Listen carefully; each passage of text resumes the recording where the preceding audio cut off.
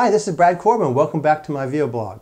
Today I'm excited to have Derek Green with me, with the Burbank Information Officer with the Burbank Police Department. Thanks for stopping by. Thanks for having me.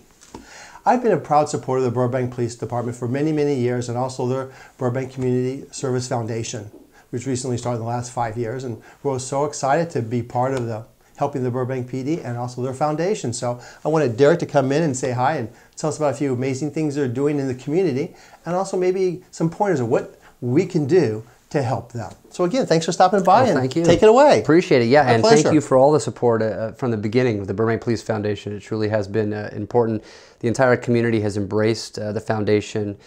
We have been able to put so much money that we've raised back into the community through a variety of events. In fact, we have one of the larger events coming up in October, and that'll be October 5th out at Johnny Carson Park, and that'll be a family fun day. So it's a variety of activities, live demonstrations, static displays, vehicle displays. We'll have face painting, vendors, and then also a Road Kings car show for car enthusiasts. Great. And the Kiwanis Club puts on a great pancake breakfast. So we hope to see everybody out there October 5th at Johnny Carson Park. We're looking forward to seeing you.